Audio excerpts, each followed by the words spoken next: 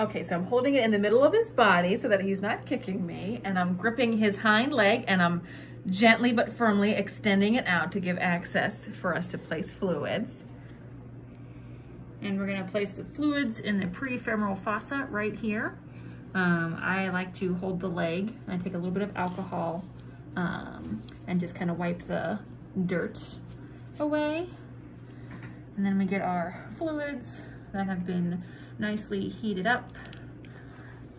And with reptiles, I always use LRX.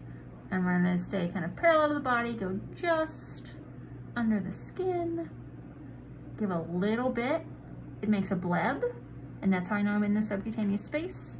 And then I can go ahead and bolus the rest. You can see the skin further coming apart, and practice good one-handed technique. Sometimes it oozes out a little bit, but that is okay.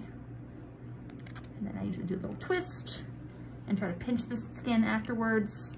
Reptiles don't have a lot of elastic tissue, so their skin doesn't close well after injections.